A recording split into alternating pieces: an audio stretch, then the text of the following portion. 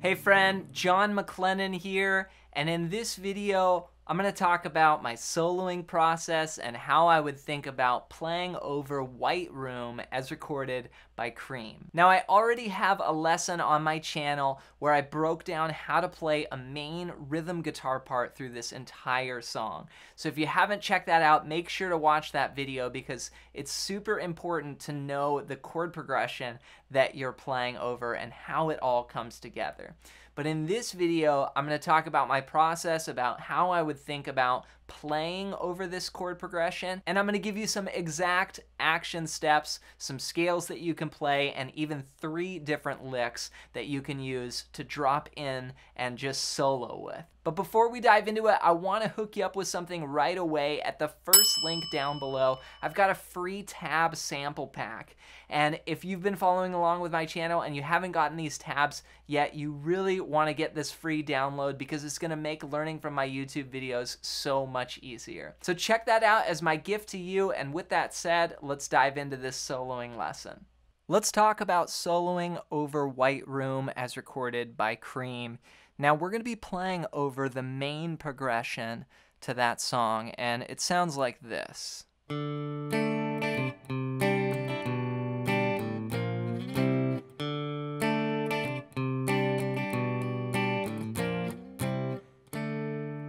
we have this very common classic rock progression from a D5 down to a C sus2 to a G over B, and then we do this quick walk up B flat, C, D.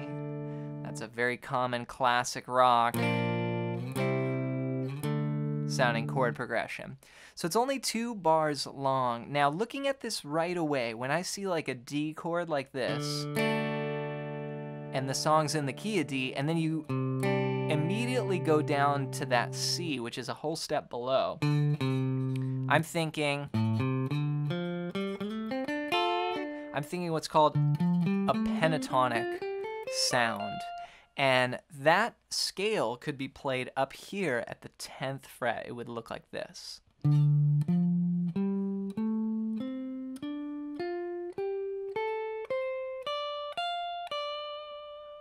So that's what you call your minor pentatonic, D minor pentatonic, because I'm starting that on the root note there of a D, which is the 10th fret of the low E. Then I just go up 10, 13, 10, 12, 10, 12, 10, 12, and then 10, 13, 10, 13.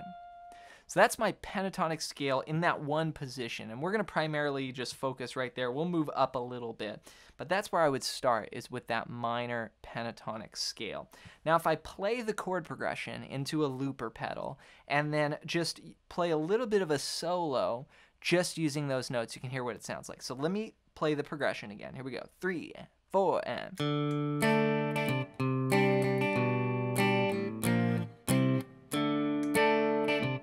That's my progression. If you're enjoying this video, make sure to hit the subscribe button and ring the bell so YouTube will let you know when I post another video just like this. Now what I'm going to do is improvise just using those notes that I showed you. Now I may bend some of them, but I'm going to try and stay purely pentatonic. Here we go.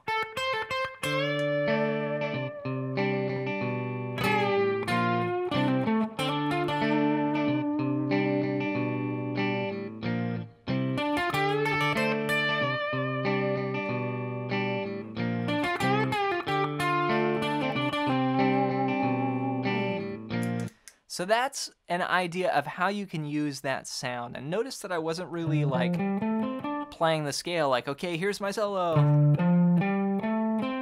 I was trying to come up with little phrases, and I think bending notes in the pentatonic is a great idea, like just a little simple lick that really is using 10 to 13, maybe some pull-offs and some cool embellishments.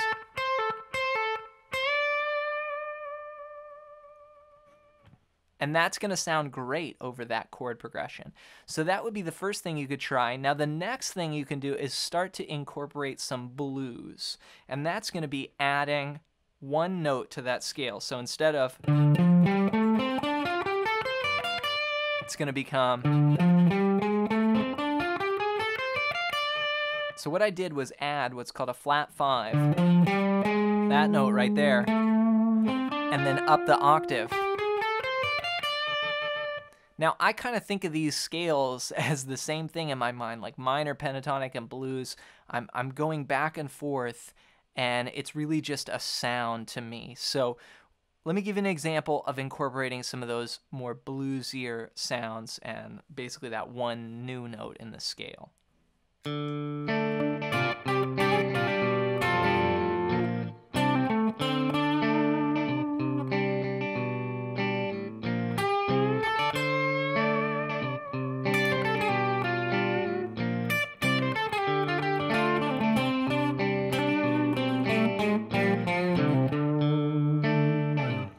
So I'm trying to be real deliberate there and just,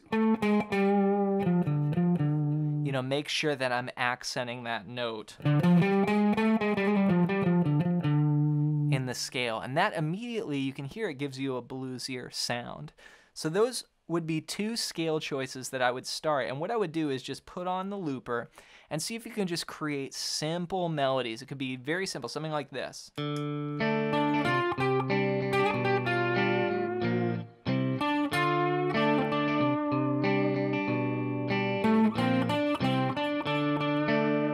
Doesn't have to be a lot of notes, like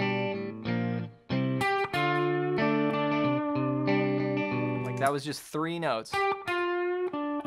Okay, so that would be more of just a general improvising process. Now from there, you want to develop some vocabulary and work on some licks. So let me show you 3 licks here that are in the style of Eric Clapton. The first one is going to use some unison bends. It's going to sound like this.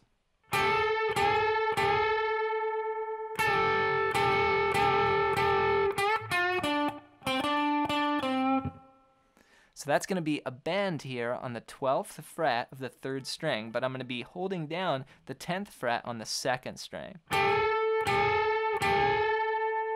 I'm going to release the bend, and then 2, 3, 4, 1, and 2. So that's a bend, then 10, then 12 on the 4th string. Then 10, 12, 12, 10. So it sounds like this in that last bar. Adding a little bit of a rhythm to it. So you've got the unison bends and then a cool little, you can see those notes. What's that? It's D minor pentatonic. Okay, so that scale is being used right in the middle of that line. So 1, 2, 3, 4.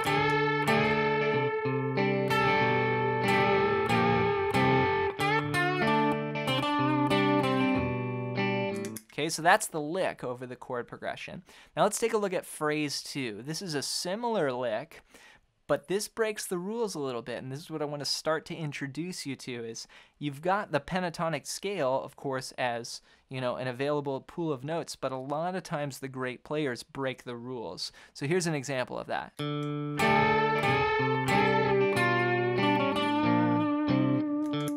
So I started off the same way, 1, 2, 3, 4, and then I went a release a bend, 1, 2, 3, 4, and then 1 and a 2 and a 3. So that's just going back and forth there.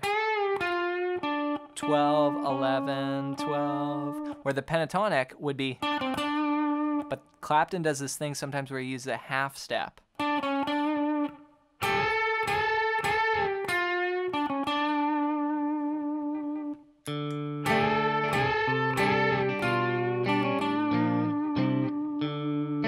All right, and for the third and final lick, we're going to use what's called a repetitive figure. And this is another thing that Clapton does all the time. Here's what it sounds like. 3 and 4 and...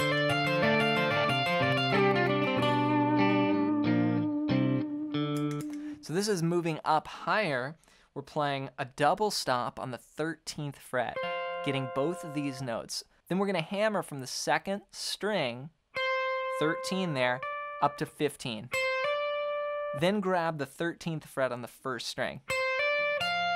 And what you want to do is let this all ring. as much as you can there. So that's 1 E and a 2 E and a 3 E and a. So 3 beats of that, just playing 16th notes. And then Clapton does this all the time to sort of get from this position down to that home position, you know, of that D minor pentatonic we talked about. Slide from 14 down to 12, then 10, then 12, 10, 12. So that's on beat 4.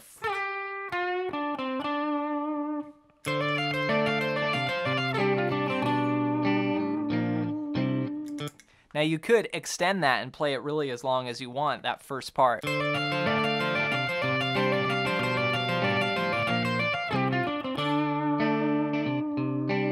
So that was making it longer, but the idea is you can just get this cool riff, lock into it, and then play it over and over. Congrats on making it through this soloing lesson. Be sure to take your time with this, and one of the things that I would specifically recommend is first get down the rhythm part and try and record yourself playing that. So either using your phone or using a looper pedal, and then just practice dropping in some of these exact licks. Just play them note for note like a planned solo over this chord progression, and that's going to be a great way to start getting some of this vocabulary under your fingers. And before you go, don't forget to download my free tab sample pack at the first link down below.